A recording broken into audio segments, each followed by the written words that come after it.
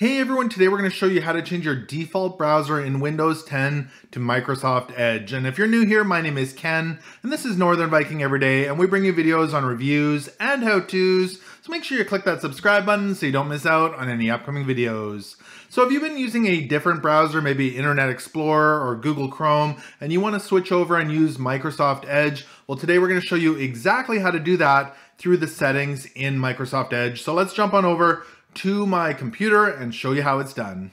All right, so here we are on my Windows 10 computer, and the first thing I want to show you is that my current web browser for default is set to Google Chrome, and we're going to be switching that to Edge right now. And we could switch it here, but Microsoft Edge has a handy dandy button in it that'll make it your default browser, and it's really easy to find. So let's go ahead and open up Microsoft Edge.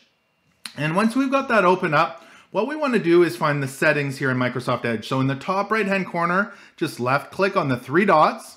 That's going to bring up a drop down there for you. And we're looking for the option right above my head here that says settings. So we can go ahead and left click on settings. That's going to bring up all the settings for Microsoft Edge, and you can go through them here on the left hand side. But we're looking for the one, it's about halfway down here. It says default browser.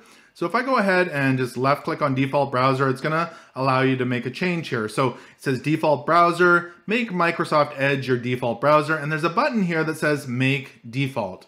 And if I go ahead and left click on that, it's going to make Microsoft Edge my default browser. So let's go ahead and do that. So I'll left click on there.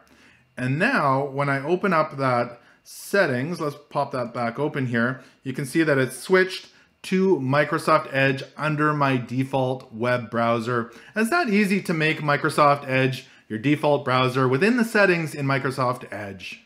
So I hope this video was able to help you out in changing your default browser to Microsoft Edge in Windows 10. If it did, make sure to give this video a thumbs up. Also make sure to watch my other video on how to change your home page in Microsoft Edge to whatever you like. Maybe you want it to be Google, maybe you want it to be Bing, or maybe your favorite news site. That is linked below in the description. Connect with me on social media. You'll find those links there as well. Thanks for watching, and until next time, take care.